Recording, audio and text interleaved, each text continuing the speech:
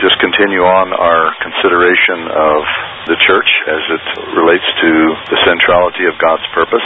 We started in Matthew 16, if our listeners remember, where Jesus said, "Upon this rock I will build my church, and the gates of Hades, the unseen realm of death, shall not prevail against it." And so I wanted us to look at today the source of divisions in the church. That is one of the most grievous conditions throughout history. The divisions that divide believers are, of course, a grief to the Lord. His very prayer in John 17, he prayed to the Father that all his disciples, all those who believe in him, would be one, even as he and the Father are one, that the world might know and believe that the Father sent Jesus Christ. So we need to look at some of the essential foundational reasons why the church is divided. If we recall, last time we looked at the life of Peter, who in his uncrucified soul life, very sincere, was a follower of Jesus Christ. He was certain that he would never deny the Lord when put to the test, and yet he was the first to deny and betray the Lord. And in fact, when Jesus,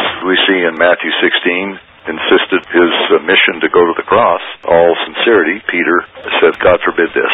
So we see the condition of Peter in his natural soulical state. So as we look at the condition of Peter, being very sincere, he was actually governed by his soul and his emotions. He was not aware that he was not yet a spiritual man. He, in all sincerity, was living out of his soul life. And that's why Jesus says if we're going to be his disciple, we have to pick up our cross and deny ourselves. That is, the soul life, which is governed by our intellect, governed by our emotions, cannot be the criteria of our identity and service to the Lord. And Peter had to learn that through the denial he went through and the humiliation of denying Jesus when he was arrested and ultimately crucified. So Peter is an example of that which represents much of the condition of the church prior to the cross. When I say prior to the cross, I am referring to the cross not in the substitutionary aspect of Christ's work, where he died as our substitute for our sins, that in the shedding of his blood, the atonement was secured for our forgiveness. I'm talking about the side of the cross where Jesus, as our representative, as the last Adam, took us with him into death on that cross, so that all we are in our natural Adamic state was crucified with him. And this comes out very clearly in Paul's writings, especially the transition we see from that which represents the blood of Jesus Christ, the shedding of his blood for the remission of sins in Romans 3:19 through chapter 4. Then we have a transition in chapter 5 from that which secures our salvation through the shedding of his blood to that which represents a transition from who Christ is as the last Adam to the second man. As the second man, he's the Lord from heaven. We see that in 1 Corinthians chapter 15, verses 45 and 47. And of course, Jesus, as the last Adam, he obeyed the Father in a way that Adam never did in the beginning as our federal head or as the representative of the human race. Jesus completed all that the Father ever expected of man. And then, of course, went to the cross and died a substitutionary death on the cross for our sins. But the other side of his death, that side which represents who he is as the last Adam, taking us into death with him, thus terminating the entire Adamic species as a race. The entire race in Adam died representatively in Jesus Christ as the last Adam, 1 Corinthians 15:45. And then in resurrection, we see the emergence, or Jesus being begotten from the dead, as we see in 2nd Psalm, and of course Hebrews chapter 1 and chapter 5. He was begotten from the dead, and in that state of resurrection, 1 Corinthians 15 verse 47, he becomes the head of a new creation as the second man who's the Lord from heaven. And so basically what Christians need to understand is the strategy of God to bring us experientially out of Adam into Christ. When a Christian is born again and they place their faith in Jesus Christ, the Holy Spirit takes them out of Adam positionally and places them into Christ. At the moment of salvation, we are baptized into Christ, as it says in 1 Corinthians 12, and 13. So we're going to begin by looking at some of these passages that help us understand this more clearly. And I'll just summarize what we looked at the last time. We saw that Peter's condition was an obstacle to Jesus building his church. Peter was one with Satan in thwarting God's purpose of Jesus going to the cross. Jesus, as our forerunner and example, was the true disciple, as we see in Isaiah chapter 50, verse 4. He was the true disciple of the Father, who denied his own soul life. When he was in the Garden of Gethsemane, he said, "Father, if it be possible, remove this cup from me. Nevertheless, not my will, but yours be done." And so we see that Jesus, in his humanity, his perfect humanity, as the last Adam, he had a will. We know that when he came into this world, he was sinless, but he still had a soul life. In fact, when he was on the cross, we know from Isaiah chapter 53, he poured out his soul unto death. And he gave his soul, as we see in, I think it's in Mark 10 and Matthew 20, in exchange for the human race. His soul was that which was given up in death on the cross.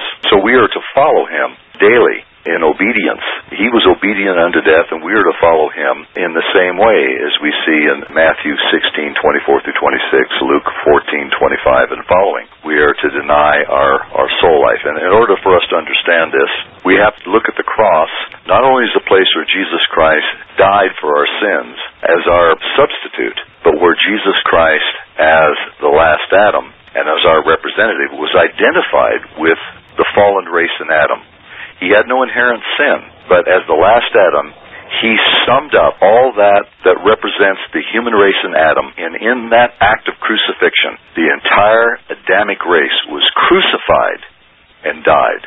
That's the revelation of the Holy Spirit through the Apostle Paul in Romans 6 and Galatians 2:20. We see in Colossians 2:11 and following is that the cross is so momentous in its work. As I said, it not only deals with the substitutionary work of Christ, but representatively, we, in terms of our inheritance, in terms of our identity in Adam, we as Christians are identified with him in his death. Now, that takes place positionally when we are born again, but the outworking of that, the progressive outworking of our lives coming into conformity with his death in order that we might be brought progressively more in conformity with him in his resurrection, is the whole work and ministry of the Holy Spirit of conforming us to the image of Christ. We see Paul's aspiration in Philippians 3:8-10, that his desire was to gain Christ. And how do you gain Christ? He might know him in the power of his resurrection and the fellowship of his sufferings by being conformed unto his death. Now, Paul clearly understood that in Christ, that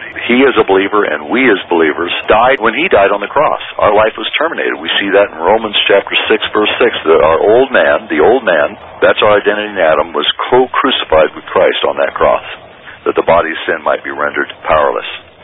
So we see that, but it's the experiential outworking that we need to better understand, and hopefully that this will help some in understanding God's dealings with us, because God has to deal with our soul life, our natural life. Hebrews 4:12, there has to be that process where there's the dividing asunder of the soul and the spirit, and the soul being our mind, emotion, and will. This is how we relate to time and space. But our human spirit, which we see is begotten, Hebrews chapter 12, the Father is the Father of our spirits.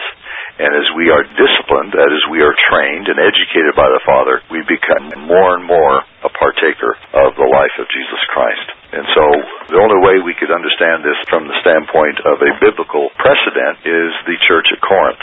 The church at Corinth was, unfortunately, the most carnal of any of the churches that Paul planted or Jesus Christ built. We're looking at that which represents Jesus Christ building his church.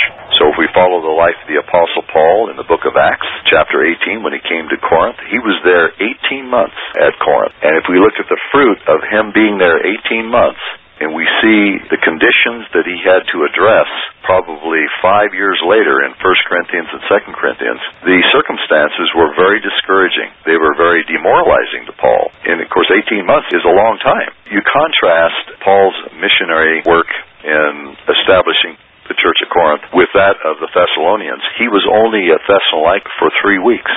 3 weeks. And yet when you read 1 Thessalonians, And we see the difference in the way the Thessalonian believers responded to that of the Corinthians. There is a vast difference. We see that the church of Thessalonica, that they were a model church, an example to all the churches in their region throughout northern and southern Greece. And Paul commends them for that. They are suffering for their stand for Christ, and he wants to encourage them. And they're a baby church.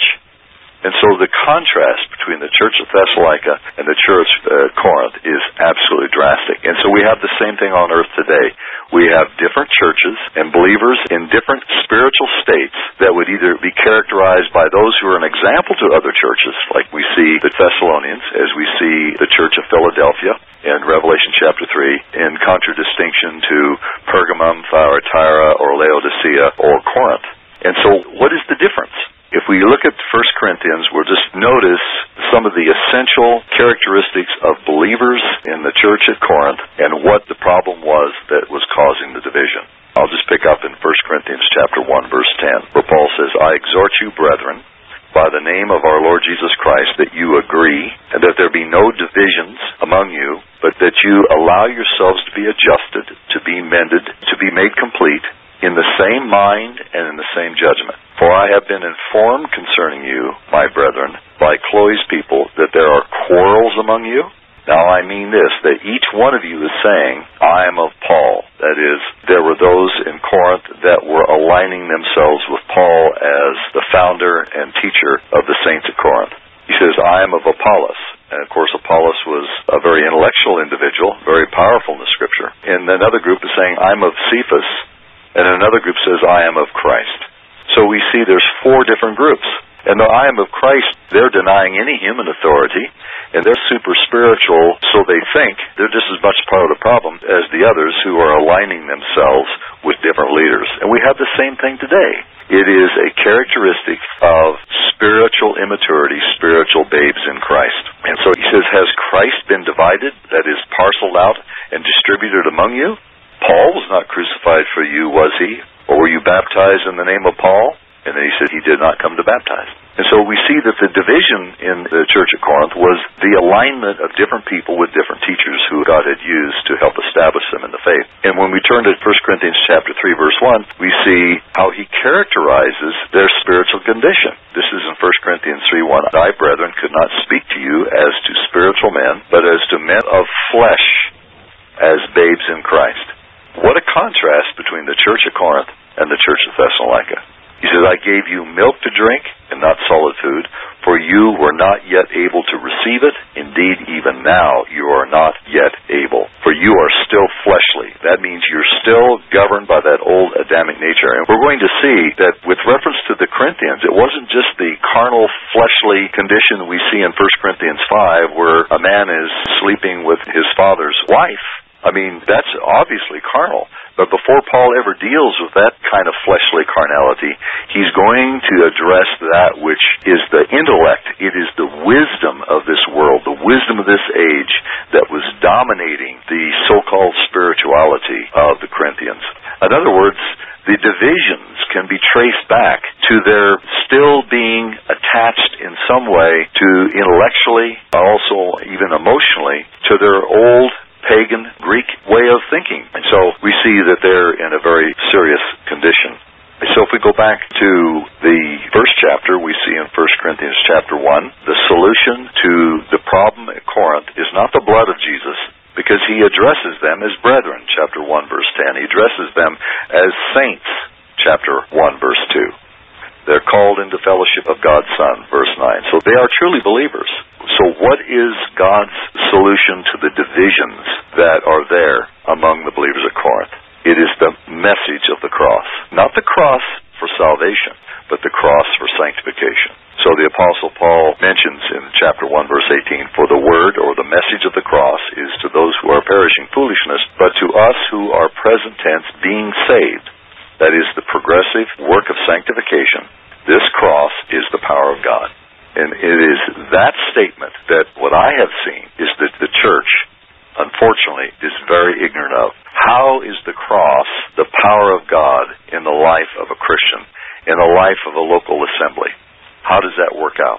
Well, we're just going to follow through some of these verses and just get a broad stroke, if you will, of an overview of how this has its outworking. He says, "It is written, I will destroy the wisdom of the wise, and the cleverness of the clever I will set aside." Where is the wise man? Where is the scribe, that is the Jewish expert in the scriptures? Where is the debater of this age? That, for the Greek, would be the super intellectual person that could win a debate. Has not God made foolish the wisdom of this world? For since in the wisdom of God, the world through its wisdom did not come to know God, God was well pleased through the foolishness of the message preached to save those who believe. For indeed, Jews ask for signs, and Greeks search for wisdom. I'll just stop right there. The church at Corinth was primarily a Gentile church, and therefore their search for wisdom was that which characterized them. But what kind of wisdom? We see in the passage that they were governed by the wisdom of men, chapter 2, verse 4, or the wisdom of this world, we see in chapter 1, verse 20. It was the wisdom of this age, chapter 3, verse 18, or the wisdom of this world, again mentioned in chapter 3, verse 19. So this is the problem with the believers at Corinth. They don't understand this. In fact, they actually believe that they are more spiritual than the Apostle Paul, according to 1 Corinthians chapter 4, verses 1 through 5. In their mind, when you read that, and of course chapter 4, if you read on, they were actually judging Paul, who was out in the arena fighting immense spiritual battles for God's interest in the church. They were sitting in the grandstand, as it were, as if they were already ruling and reigning with Christ. And they were there as his judge while he's in the arena doing battle. And so it is quite an irony to see the way in which Paul, as a spiritual father, seeks to bring these believers into alignment with God's purpose. But it's very difficult, as I say to those who are listening, it's very difficult for people to understand God's strategy to divide asunder, Hebrews 4:12, the soul from the spirit. For the Corinthians, we see that they are occupied with a fleshly wisdom of this world. And therefore, they would look at Paul, and they said, well, I'm of Paul, or I'm of Apollos, or I'm of Cephas. That is a fleshly distinction. Because Paul goes on to say, with reference to the ministry of these different ones, in chapter 3, verse 4, he says, when one says, I am of Paul, and another, I am of Apollos, are you not mere men? In other words, they were acting as unbelievers. And it's no different than Peter's state. Peter was very sincere. It wasn't that he was operating out from his sin nature. He was operating out of his emotions and out of his intellect. He was not a crucified man. And so Paul goes on to say, verse 5, what then is Apollos? What then is Paul? Servants through whom you believe, even as the Lord gave opportunity to each one. I planted, Apollos watered, but God was causing the growth. So then neither the one who plants nor the one who waters is anything, but God who causes the growth. Now he who plants and he who waters are one, but each one will receive his own reward according to his own labor. For we are God's fellow workers, and you are God's field and God's building. And so I want us to be able to see God's solution that is presented by Paul to this predominantly carnal and fleshly church at Corinth. So we're going to go back to chapter 2, verse 1. And notice how Paul, as an example and as a spiritual father, which he was to them, he says, and when I came to you, brethren, I did not come with superiority of speech or of wisdom, proclaiming to you the testimony of God. For I determined to know nothing among you except Jesus Christ and him crucified. Now, when you look at that, why didn't he say you just need to have a better understanding of the blood of Jesus? You know, the blood of Jesus that cleanses us from all sin. He didn't say that, because they already understood that. They already understood that the death of Christ saved them from the penalty of sin. They were clear on that. But what they didn't understand is that in that cross, who they are as Greek wise men, or as those who profess to be wise in this age, they were operating out of a fleshly wisdom, and therefore they were not able to receive the things of God. They had a limitation, as Paul said in 1 Corinthians chapter 3, verses 1 through 4. And this is so much the problem in the church. When you teach, I remember when I was in Singapore, I spoke to a very large assembly there of about 1,500 people. It was a very strong, charismatic church, and they had a lot of music in the beginning, and some of it was so loud I wish I'd had earplugs. But they had a desire for the things of the Lord. But when it comes to certain aspects of the message of God, there was no place for it to go. There was just no capacity, because a lot of that which represents their spiritual life was coming out from the soul. And there were certainly some that had a real desire. We were able to have fellowship in a certain measure. But when it comes to that which represents the full counsel of God, as Paul refers to in Acts chapter 20, there was very little place for this to go. And so this is very tragic. And so you can have on one side that which represents the charismatic and emphasizing certain experiences, which would be the solical aspect of the emotions. But on the other side, you can have those who are literalists or the Bible Church movement who claim to have all this knowledge of God's Word, but are still just as divisive as those who are clinging to their form of spirituality that I would consider hyper-charismatic. So you can have on both sides and still be operating out of a soul-dominated kind of Christianity. And so Paul is dealing with both. In 1 Corinthians chapter 12 to 14, Paul has to address the emotional side of their spirituality, which was setting aside the Word of God for a form of glossolalia that was not even characterized by that which represents unity and the priority of prophecy, that is, speaking forth the Word of God. The whole emphasis shifted, and so he very gently as a father sought to correct them and bring them back into alignment. But in the first part of the book of Corinthians, we see that their soul life was dominated by a fleshly wisdom. So he says, I determined to know nothing among you, 1 Corinthians 2:2, except Jesus Christ and Him crucified. So why did he use that word crucified? Because on the cross, according to Romans chapter 6, Colossians 2:11 and following, that on that cross, Jesus Christ took the entire Adamic race with him into death. That's Romans 5:12 and following. We see the contrast between the first and the last Adam. And what a study that is. What a contrast between the two Adams. And so he says, I determined to know nothing among you except Jesus Christ and Him crucified. Now, would he want to take them beyond that? Yes, but you find nothing in the book of Corinthians that matches the spiritual life and the revelation that we see in Ephesians. There was no place for it to go because they were governed by, as we're going to see, the natural man. He says, I was with you in weakness and in fear and in much trembling. And my message and preaching were not in persuasive words of wisdom, that is, the wisdom of this world, but in the demonstration of the Spirit and of power. And we see in 2 Corinthians chapter 12, verse 7, that the spiritual power came through Paul in and through his weakness. And that's completely contrary to the Greek mindset, to have strong natural intellect, strong natural physique. This was the mindset of the carnal or natural man in the Greek mind. And so Paul didn't line up with that. In fact, he was considered someone to be despised, and he wasn't even considered an apostle, as we see in 2 Corinthians chapter 10 through 13. He had to defend his apostolic ministry that was being subverted by certain ones that had infiltrated the church at Corinth. And so it is a real battle. I mean, this battle for our spiritual life is not only threatened by principalities and powers, by that which represents the occult, false doctrine. That's all addressed in the Word of God. But here at Corinth, it wasn't false doctrine. It was uncrucified, natural soul life dominated by the wisdom of man. And that's what he addresses in verse 5. He says, yet we do speak wisdom among those who are mature. Now, it's important, again, when you look at that phrase mature and compare what Paul said later in 1 Corinthians chapter 3, verses 1 through 3, they were not mature. He makes it very clear they were not mature. But he says, we do speak wisdom to those who are mature, a wisdom, however, of this age, nor of the rulers of this age who are passing away. But we speak God's wisdom in a mystery, the hidden wisdom of God, which He predestined before the ages to our glory. So there is a wisdom that He would have liked to proclaim to the Corinthians, but they were ensnared in the wisdom of man, verse 4, and chapter 1, verse 20, the wisdom of this world. And he again mentions the same phraseology in 1 Corinthians 3:18 and 19.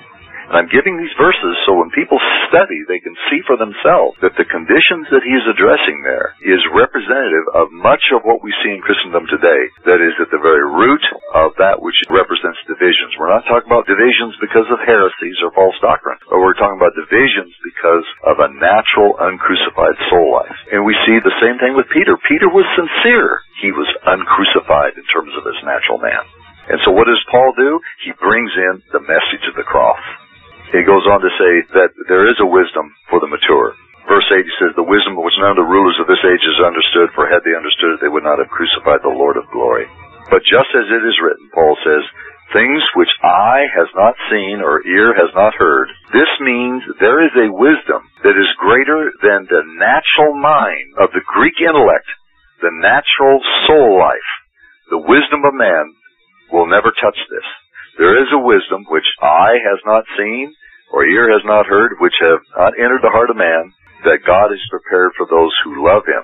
Now, that's not in eternity. Notice verse 10. For to us God has revealed them through the Spirit, for the Spirit searches all things, even the depths of God. So now Paul is making it very clear that there is a wisdom, but it's not going to have its source in the intellect of the natural man, the soul-governed man, but it's going to come from the Spirit of God. For who among men knows the thoughts of man except the spirit of the man which is in him? Even so, the thoughts of God no one knows except the Spirit of God. So God has thoughts, and the only way we can relate to God is in our human spirits in terms of that which is spiritual or that which is mature. Until the soul life has received blow after blow after blow, till our natural man is reduced to the brokenness and brought into a place of humility, so that the human spirit can more and more come into a place of ascendancy, as we see in 1 Thessalonians 5:23, the whole spirit, soul, and body in that order. Instead of body, soul, and spirit, when we're born again, it's body, soul, and spirit. That's our condition. But God's discipline of us and his training of us and his educating us is to bring about a reversal of our natural Adamic state and condition from the soul being in a place of ascendancy to the human spirit. And this is a process of growth. And so we see Paul goes on to say, we have not received the spirit of the world, verse 12 of 1 Corinthians 2, but the Spirit who is from God, that we might know the things freely given in grace to us by God. That freely given means in grace, graciously given. And here is, I have to be somewhat technical here, because in the original, the morphology, that is, the form of some of these words, can either be neuter or masculine.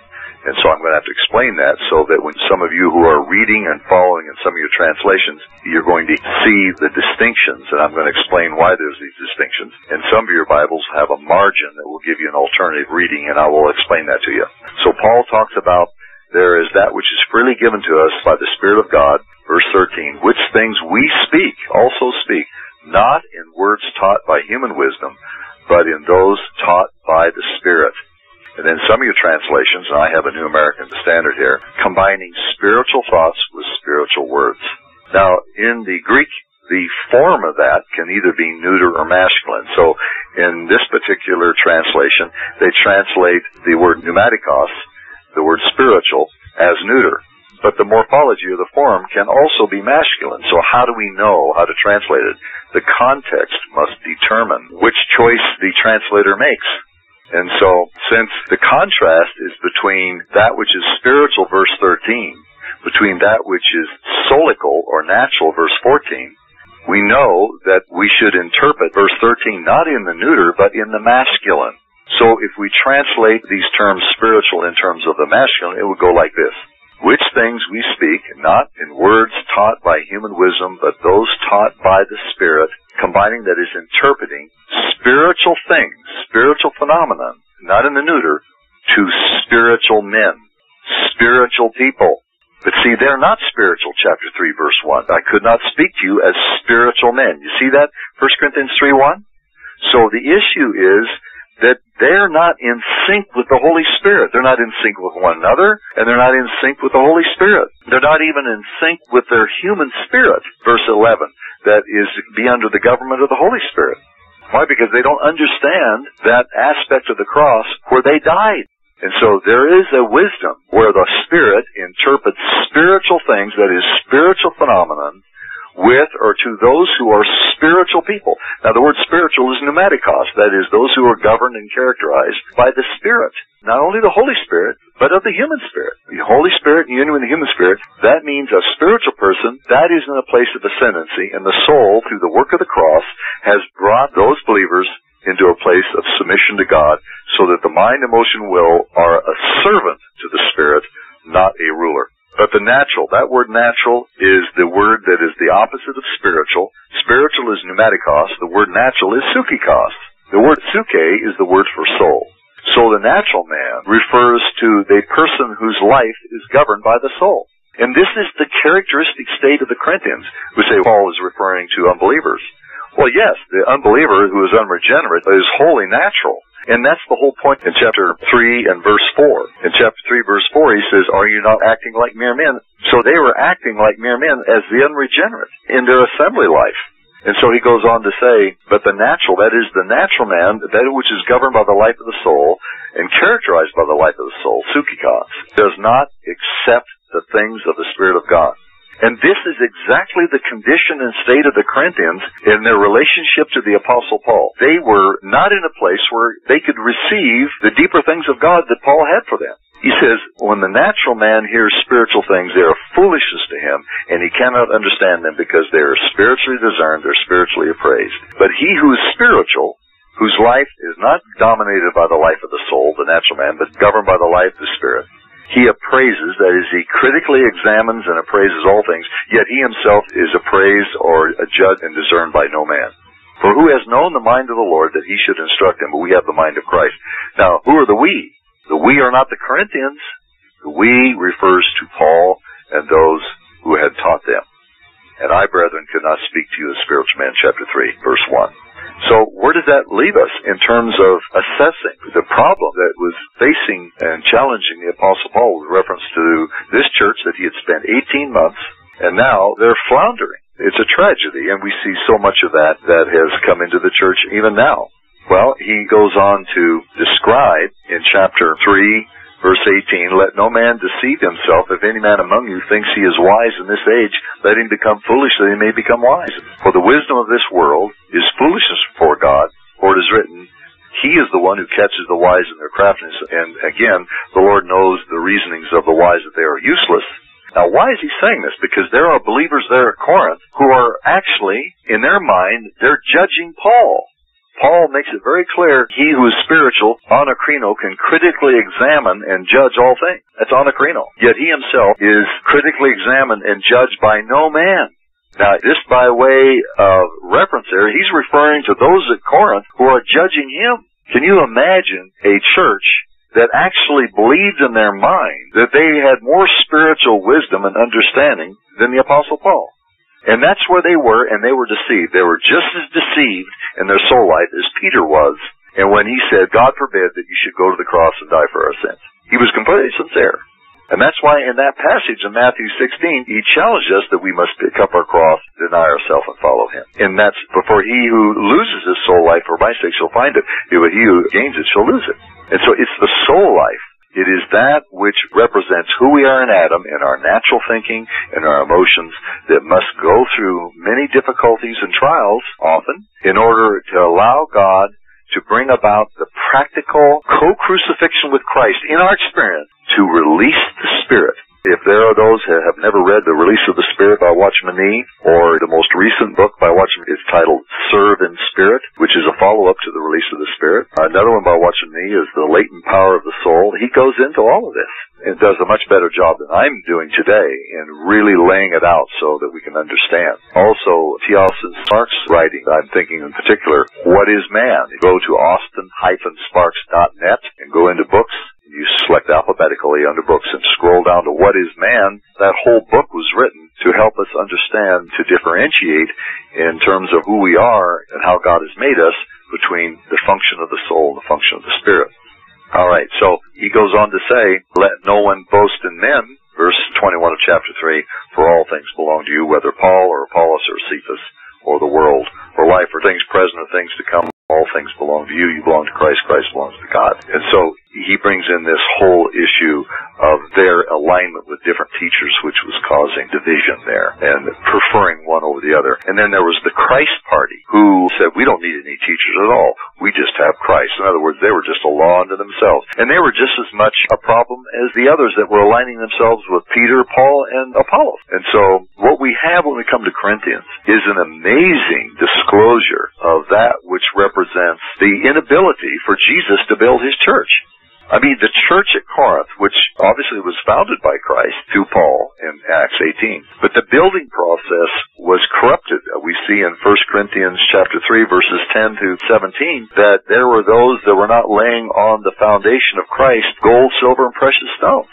They were building on the natural man, the wood, hay, and stubble. That's not sin. Wood, hay, and stubble is not sin.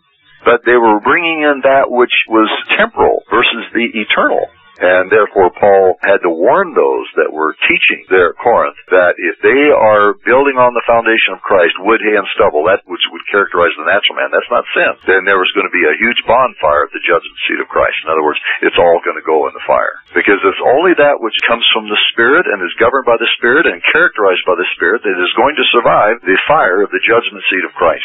And so there were several innuendos through there. He didn't address directly their criticism of him, but now, having addressed that which was the source of the divisions and some of the carnality and the basis of that carnality at the church in Corinth, he now moves to a more personal reference in chapter 4. He says, "Let a man regard us in this manner as servants of Christ and stewards of the mysteries of God."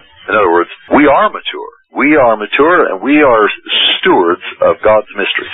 And we know from chapter 2, verse 6, that he is indicating that as a mature believer, he was given this responsibility to share those truths. But we know from 1 Corinthians chapter 3, verses 1 and 4, that they were not able to even receive them. Why? Because chapter 2, verse 14, they're governed and characterized by the soul life. Their intellect is uncrucified. 1 Corinthians 12 to 14, their emotions are uncrucified. In other words, the message of the cross had not touched practically those areas that would bring the psychikos, the soul-governed man, under the dominion of the human spirit in union with the Holy Spirit. That work had not occurred in them. It had been retarded. And so, naturally, when Paul was seeking to correct them, they were in opposition to him. And so that's what we see in 1 Corinthians chapter 4. "Let a man regard us in this manner as servants of Christ and as stewards of the mysteries of God." In this case, however, it is required of stewards that one must be found trustworthy.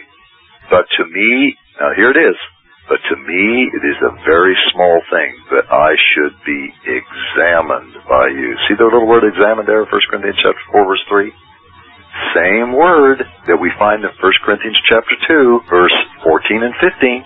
The word appraised, critically examined by you. He says he was spiritual, appraises all things, chapter 2, verse 14. But now he goes deeper, and now he's exposing their arrogance. Their arrogance, pride, as it comes out in 1 Corinthians 4, 6 and following. It is a very small thing, verse 3 of chapter 4, that I should be critically examined and judged by you or by any human court. In fact, I do not even critically examine myself. Why? Because the Lord does that.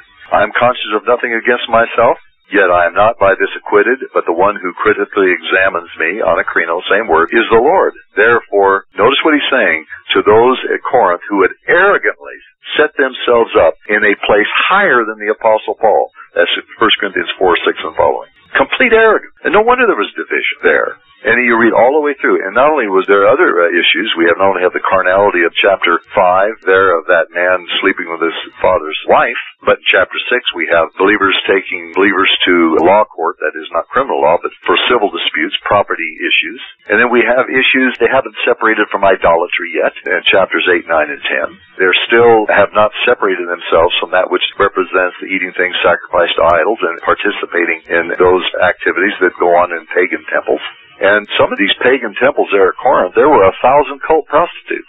And they would offer sacrifices, and they were being defiled by going there and participating in that, and even some of the other immoral things. To Corinthianize, that was a term used for the worst profligate in the ancient world. So there was a tremendous battle going on here for the saints at Corinth, and there's much more that could be spoken on that. But notice what he says in chapter 4, verse 5. "Therefore do not go passing judgment before the time, but wait until the Lord comes, who will both bring to light the things hidden in the darkness, and disclose the motives of men's hearts, and each man's praise will come to him from God." That's the judgment seat of Christ that he just mentioned in chapter 3, verses 14 and 15. There's going to be a day when believers give an account for their life on earth to God, and especially in that context of ministry to other saints. And are we building on the foundation, that which is eternal, gold, silver, and precious stones?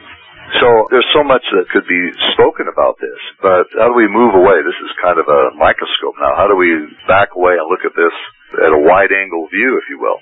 Jesus said, I'm going to build my church, and when that church reaches completion, in other words, when the church reaches the goal of Ephesians 4:13, Ephesians 4:15, that is, to a perfect man, unto the measure of the stature of the fullness of Christ. What characterized that church? The church will be filled into all the fullness of God, Ephesians 3:19. In Ephesians 4:15, it will represent a church that has grown up into Christ with reference to all things.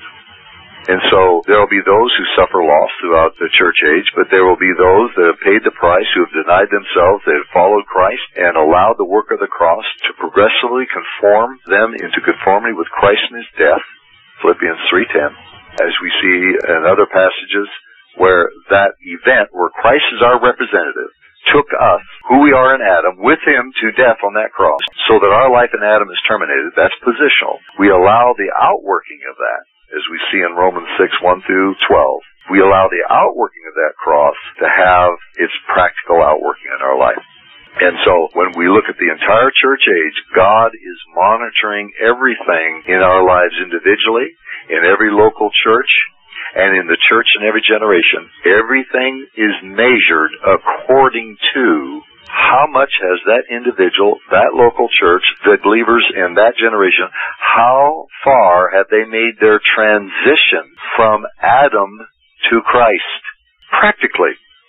If people want to pursue this more, I would recommend that they, again, go to austin-sparks.net and go into the book section. And under alphabetical, there's a book titled The Great Transition from One Humanity to Another. Another with a capital A, referring to Christ. This is a whole study and meditation on this very issue from the book of Corinthians. And so, what is the answer? I think in the remaining time that we have, in 1 Corinthians, we see so much of that which represents the carnality of the church at Corinth, and also the carnality of much of what we see in the churches today in the world, unfortunately. Not all of them, but we see this. What is the answer? Well, 1 Corinthians, we see that which is addressing the carnality and that which is governed by the natural man in the church. So what's God's answer? 2 Corinthians, we have presented to us a spiritual man. Who is a spiritual man? What does it mean for a person to be spiritual? And so when we go to 2 Corinthians, we have the most intimate presentation of a man in Christ. And when Paul says in 2 Corinthians chapter 12, I know a man in Christ. Well, in 2 Corinthians, we have the Holy Spirit's presentation of a man in Christ. And so when we look at the example of Paul and how he as a spiritual father is presenting his ministry and actually defending his ministry to those who are saying that he's not really truly an apostle, we see a spiritual man. And so we see that God has a strategy. In fact, when we begin with 2 Corinthians chapter 1, we see that this particular individual, Paul, God had to deal with Paul in such a way to make him to be a spiritual man. Notice what it says in 2 Corinthians chapter 1, verse 8. We do not want you to be unaware, brethren, of our affliction which came to us in Asia. He was writing Corinthians, 1st, 2 Corinthians, while he was in Ephesus. There was an affliction that came to us in Asia that we were burdened excessively beyond our strength, so that we despaired even of our life. So we had the conflict that was going on while he was there at Ephesus for 3 years, and then he got the message that the situation and the circumstances at Corinth were pretty grave. And so he was very depressed. I mean, after spending 18 months and then getting word of some of the conditions and what was going on at Corinth, it was very demoralizing. He says that we were burdened excessively beyond our strength, so that we despaired even of life. And I remember talking to this man of God. He says, Christians never get depressed. And I looked at that man. I said, yes, they do. He says, no, he was adamant. He was an older brother. I said, well, Paul was. No, he was not. And I said, the Word of God says he was. He was cantankerous, so that we despaired even of life. 2 Corinthians chapter 1, verse 8. Now, is there something wrong with Paul? He is human. In this passage, there's nothing wrong with his spiritual life. But God is dealing with him also in the natural man. In other words, there's that in Paul, which is still governed by the natural man, just like there was in Peter, only it's more refined here. And Paul did not know this, but there was still some hidden trust in himself. And so God had to bring Paul into circumstances where he despaired of life. Chapter 1, verse 9 of 2 Corinthians, indeed we had the sentence of death within ourselves. God help me. We see in 2 Corinthians chapter 12, he asked the Lord to remove the thorn in the flesh. He asked him 3 times, but the Lord had said, my grace is sufficient for you, and my power is perfected in your he had to learn that it was through weakness, not sin, but his natural weakness, as his soul life was being dealt with by God, as he was being reduced, as he was decreasing, it was making a way for Christ to increase in his life. So he says, indeed, we had the sentence of death within ourselves. Apokrino, it means, God, deliver me, I want out of this. I'm despairing of life. And God answers back, death. The sentence of death means God's answer back to Paul is death. Not physical death, but the death that you die daily. He says in 1 Corinthians 15, I die daily. Philippians 3, 8 through 10, being conformed to his death. That was his goal, to so decrease and be conformed to Christ in his death in his natural man, so that in his inner man he would be conformed to the image of Christ in his resurrection. And the goal is to make that complete transition from the natural man to the spiritual man. That is God's strategy with every one of us, and that was God's strategy with Paul. And so he says we had the sentence of death within ourselves in order that we should not trust in ourselves. Did not Peter trust in himself? Did God not have to break him? Well, the same thing with the Apostle Paul, that he had to learn not to trust in himself, but in God who raises the dead. That means Paul had to be raised from the dead many, many times to even go on in the fulfillment of his apostolic calling. He could not have gone on unless he would have come more progressively to know Christ in the power of his resurrection, Philippians 3:10. He said in verse 10, who delivered us from so great a death. This is in his experience, and will deliver us, he upon whom we have set our hope. So in this process of the inward working of the cross, the strategy of God is to bring into crucifixion all trust in ourselves, verse 9, and to make a way for that which is God and God alone as our only source of hope, verse 10. And he says, and he will yet deliver us. And he says, you also joining and helping us through your prayers, that thanks may be given by many persons on our behalf for the favor or grace bestowed upon us through the prayers of many. So Paul is just demonstrating what he went through as an apostle. And what did he learn? What did Paul learn through this experience? Well, chapter 1, verses 3 through 7 is what he learned. When we read chapter 1, verses 3 through 7, we see that this is the lesson that he learned after being submitted to that so great a death, that sentence of death, that brought all self-trust and confidence into ground zero in his life. So the only trust in God who raises the dead. Out from that experience of so great of death, verses 8 and 9, what did he learn? Here's what came out of that suffering. Chapter 1, verse 3 of 2 Corinthians. Blessed be the God and Father of our Lord Jesus Christ, the Father of mercies and God of all comfort. The word comfort is paraklesis, who comforts us in all of our affliction. Notice, comforts us in all of our afflictions so that we may be able to comfort paraklesis, those who are in any affliction and suffering with the comfort with which we ourselves are comforted by God. So through this experience, he entered into a ministry of comfort. We know the Holy Spirit is referred to as the parakletos, the comforter, the one who is our counselor, the one who is called in alongside to help us in our weaknesses. The Holy Spirit is referred to parakletos. Well, this is the same word, only it's paraklesis. It's the ministry of the Holy Spirit through Christians. So to the degree that we have suffered will be the degree that we can participate in the ministry of the Holy Spirit as parakletos in imparting paraklesis, comfort and counsel, and a blessing to others. This is what came out of this. This is what made Paul a spiritual man. I mean, you can have a message that's doctrinally correct, and it doesn't necessarily mean it's going to impart comfort. You can have two people preaching the same message. The other, it'll be intellectual and doctrinal. The other person, when they stand up and speak, the paraklesis of Christ is coming through them. Why? Because they have suffered. And so God's strategy to bring you and me into that place of paraklesis, of comfort, it will be suffering. He says, who comforts us, verse 4, in all of our afflictions, so that we may be able, we may have the strength to comfort those who are in any affliction. Notice, with the comfort, the paraklesis with which we ourselves are comforted by God. For just as the sufferings of Christ are ours in abundance, so also our comfort, again, paraklesis, is abundant through Christ. But if we are afflicted, it is for your comfort. In other words, Paul is able to see that what he went through in this horrible ordeal mentioned in verses 8 through 10, he went through this that he might learn how to be a vessel of comfort to others. This is more than just preaching the word. This is the whole being, his whole presence being that which can minister comfort. For For just as the sufferings of Christ are ours in abundance, verse 5, so also is our comfort in abundance through Christ. But if we are afflicted, verse 6, it is for your comfort, again, paraclesis, and deliverance or salvation, we could put in there, and sanctification. Or if we are comforted, it is for your comfort, which is effective, it is supernaturally operational in the patient enduring of the same sufferings which we also suffer. And our hope for you is firmly grounded, knowing that as you are sharers of our suffering, as you go through the same things that I went through, so also you are sharers of our comfort. That is a tremendous testimony of the fruit that came out of the sufferings of Paul.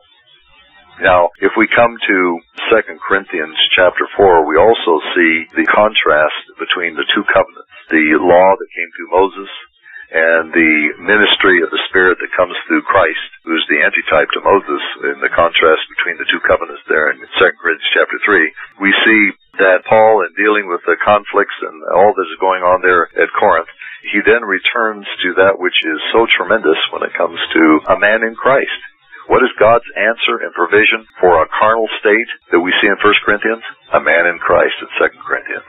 One who is a spiritual man. And we see that as a spiritual man, we see that in contrast to the old covenant where when God gave that law, which condemned man for his sin through Moses, that in Christ we have the ministration of the Spirit, we have the ministration of righteousness. And in 2 Corinthians chapter 4, verse 6, we see Paul describing the ministry of the new covenant as the light of the new creation. In the original physical creation, he says, light shall shine out of darkness, quoting Genesis. This is 2 Corinthians 4 and verse 6. God is the same one who is shown in our hearts to give the light of the knowledge of the glory of God in the face of Christ. So that's the new covenant. And so Paul is a spiritual man. He sets up a contrast between that which is in the physical creation, the earth was brought out of judgment, and now in the spiritual new creation, man is brought out of spiritual death by the ministry of that which represents the light of the knowledge of the glory of God shining in the face of Jesus Christ. And he says in 2 Corinthians chapter 4, verse 7, we have this treasure in earthen vessels. This treasure, that is the light of the knowledge of the glory of God that shines in the face of Christ. Not the light of the knowledge of the glory of God that shines in the face of Moses as the lawgiver. That's a reflected glory. This glory is derived glory. It comes from within. The glory that's in the face of Jesus Christ is not reflected like it was in the face of Moses. It's derived. It comes from the inside out. And that's one of the major differences between the two covenants. So he says, we have this treasure, this reality of the new covenant ministration of the Spirit. We have this treasure in earthen vessels, that the surpassing greatness of the power may be of God and not from ourselves. That's what he learned through sufferings. The surpassing greatness of the power may be of God, not through ourselves. This is true ministry. To the degree that the servant of God has suffered will be the degree that he will be able to minister comfort. He will be able to impart that which is the very life of Christ itself. He says, we are afflicted in every way, but not crushed. We are perplexed, but not despairing. We are persecuted, but not forsaken, struck down, but not destroyed, always carrying about in our mortal body the dying of Jesus. Notice the dying of Jesus, that what? The life, the resurrection life of Jesus may be manifested in our body. For we who live are constantly being delivered over to death for Jesus' sake, that the life, the resurrection life of Jesus may be manifested in our mortal flesh.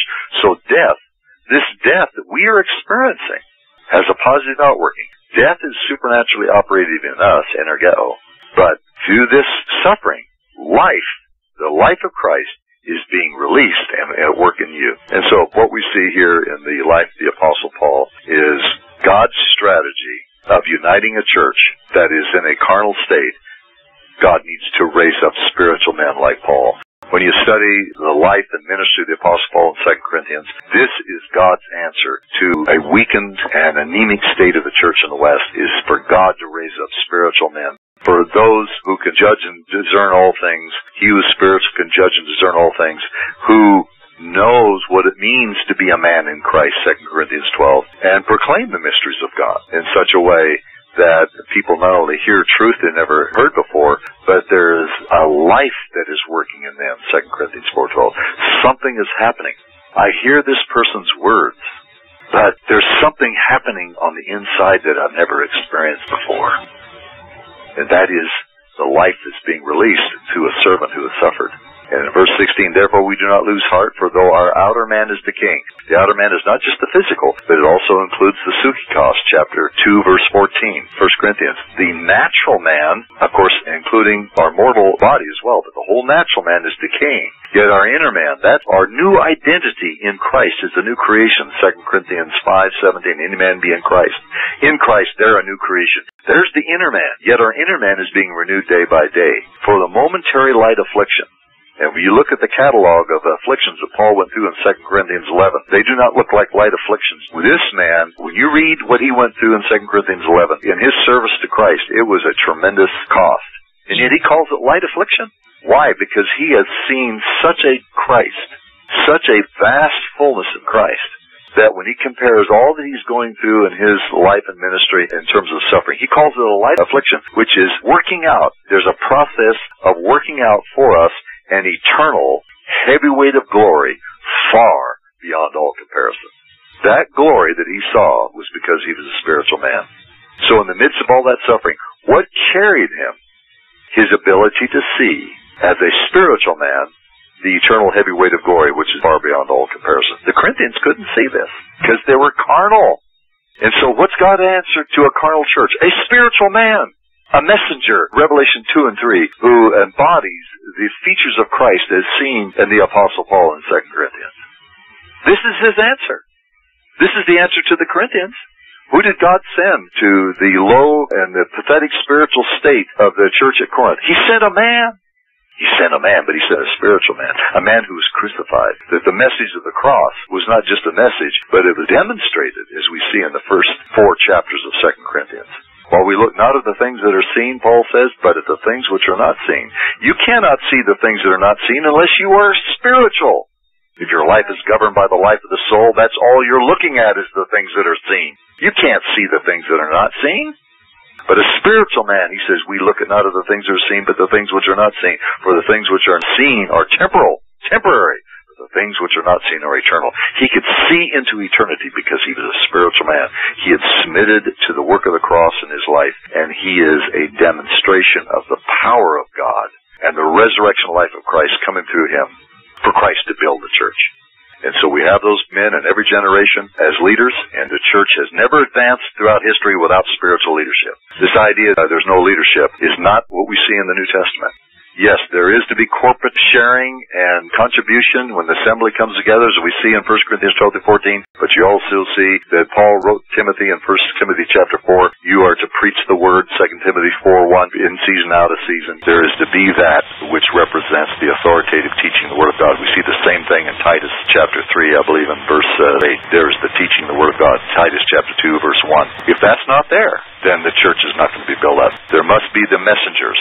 In Revelation 2 and 3, the messengers are masculine. They're in the singular. And what we need in the church today is men, crucified men, who are the messengers of Christ. They're not bringing their message. They're bringing the message of Christ to the churches. And so that is my prayer. For me, I know that the only way that Jesus can build a church where I am is the measure in which Christ is being released through me and through others that are in fellowship with him. Is good teaching necessary? Yes, but good teaching is not enough. There must be a ministration of the paraklesis, the comfort of Christ. There must be the release of the life of Christ, or Jesus can't build his church. Because the church must embody, as we saw in our first installment on what is the church is nothing more or nothing less than the embodiment and the manifestation of Christ in and through each local assembly. So God help us. We need to ask the Lord, what do you need to do in my life so that I can become a spiritual man? I can become a spiritual woman, rather than governed by my emotions and my intellect, which are fine as long as they're under the control and dominance of the human spirit and union with the Holy Spirit. But if it's out ahead and in a place of ascendancy, you have the same conditions that we see at Corinth, and that explains much of the condition we see in the church today. So we will give this portion to the Lord and ask God to open our eyes to his truth in Jesus' name.